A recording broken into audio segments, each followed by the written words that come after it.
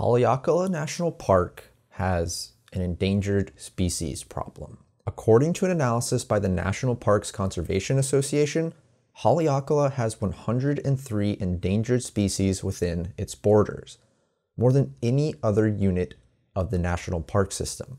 Rounding out the top three were Kalaupapa National Historical Park with 88 endangered species, followed by Hawaii Volcanoes National Park with 53. The mainland park with the highest number of endangered species, that would be Everglades with 44. That means Haleakala has more than twice as many endangered species as a park well known for, for being endangered. The reason for this exorbitant number of endangered species is because Haleakala National Park is located on an island. Which, yeah, that's all I've got for you. Hawaii is an island. This has been National Park Diaries. Thanks for watching. I'll see you guys later. No, of course that's not the reason. Well, I mean, it's partially the reason, but it's more substantial than that. Let me throw some more numbers at you. Hawaii makes up less than 1% of the land area of the United States, and yet it is home to more than 30% of its endangered species, including 44% of its endangered plants. There are 10,000 species in Hawaii that exist nowhere else on Earth. 200 plants here have less than 50 individuals remaining, and 100 plant species that we know of have already gone extinct. 75% of the documented extinctions in the history of the United States have occurred in Hawaii. And the reason for this is because, again, Hawaii is an island. But let me actually explain why this is. Hawaii is made up of islands, yes, but these are special islands. The Hawaiian Islands are volcanic in origin, but usually we see volcanoes at the boundaries of tectonic plates. Think the Ring of Fire. The Hawaiian Islands are not near any tectonic plates. Instead, they have formed over what's called a hotspot. This is basically an area of the Earth's crust that has been partially melted by a really hot area of the mantle below it. That melted rock is lighter than the surrounding rock, so it begins to rise, then it breaks through the surface of the crust, and you've got volcanoes. In the case of Hawaii, as the Pacific plate has moved to the northwest, different parts of it have moved over the hotspot, which is why the Hawaiian Islands form a chain to the northwest. That's super oversimplified, links in the description if you want to learn more about it. But the effect of this type of island building, for our purposes here, talking about endangered species, is that Hawaii is like super far from any other piece of land, thousands of miles. In fact, the Hawaiian Islands are the most isolated island chain on Earth. They've never even been connected to any other piece of land, ever. So when it comes to the types of plants and animals you find on Hawaii, things get pretty interesting, because it's just hard to get to. Not a lot of things have ever colonized Hawaii from other areas. I mean, like a random bear isn't just out here swimming thousands of miles in the Pacific Ocean, stumbling on Hawaii and being like, oh, this place is cool, I think I'll stick around. No, the things that have colonized Hawaii were things that could fly, things that could swim, or things that could be carried by things that could fly or things that could swim. Think seeds and pollen and spores, some invertebrates. And even then, again, not a lot of plants and animals did this. It was just too isolated. That meant, though, that the plants and animals that did arrive found islands that were ripe for the picking. For instance, in Haleakala National Park, you can go from sea level to over 10,000 feet in elevation in just a few short miles. Precipitation can also vary widely.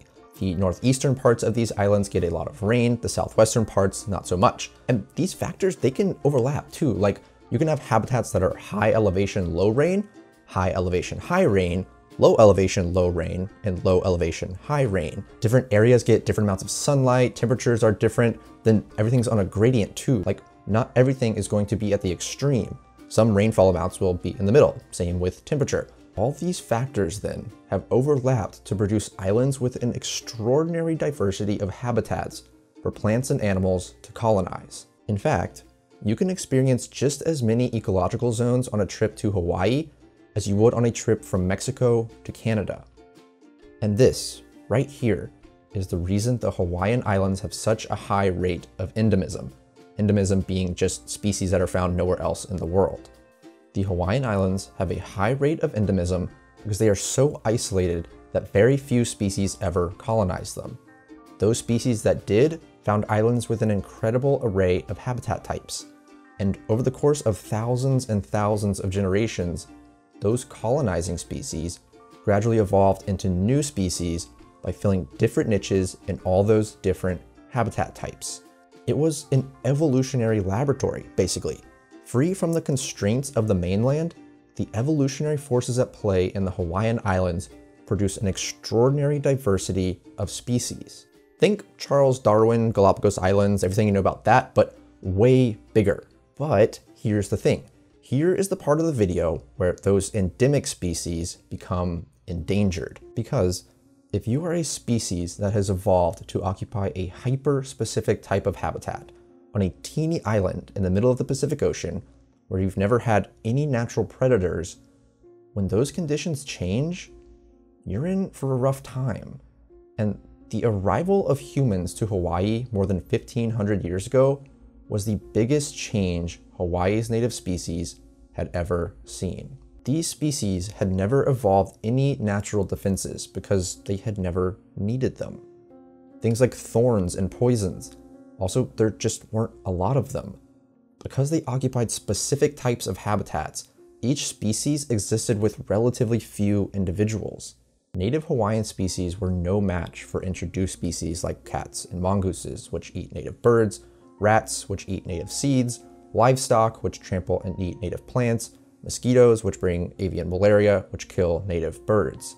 We've brought plants that are habitat generalists, so they outcompete the native plants, which are habitat specialists. The scale of this invasion has been so drastic that we now see new species arrive in Hawaii every 18 days.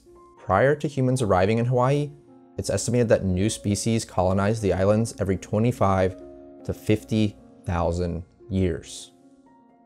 Besides introducing native species though, we've also cleared land for urban development and agriculture, and climate change isn't making this any easier. In short, we've fundamentally changed the natural landscape of Hawaii. We've changed a landscape that for thousands of years has played host to some of the most unique plants and animals in the world. That is why 75% of extinctions in the US have taken place in Hawaii. That is why Hawaii is known as the endangered species capital of the world.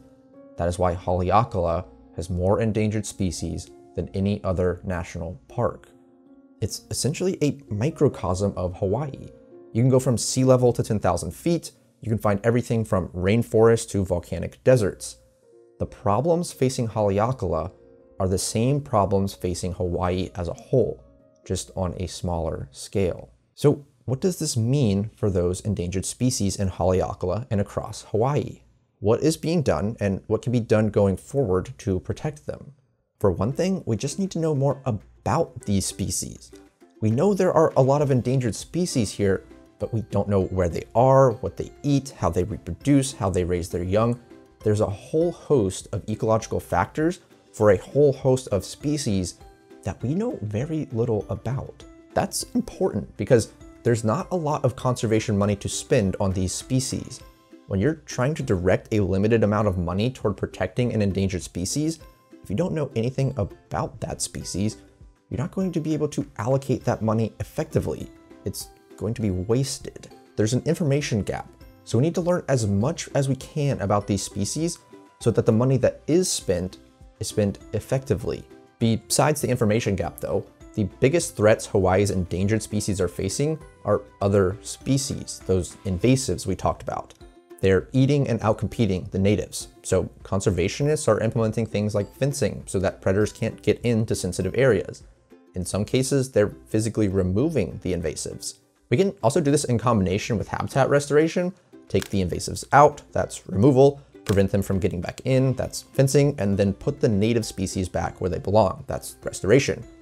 We need to address the land use issues as well, stop clearing native habitat for urban development. This is done through things like conservation easements, conservation zoning, and of course, formal protected areas like national and state parks. Then there's, the thing I try and do with pretty much every video I make, raise awareness.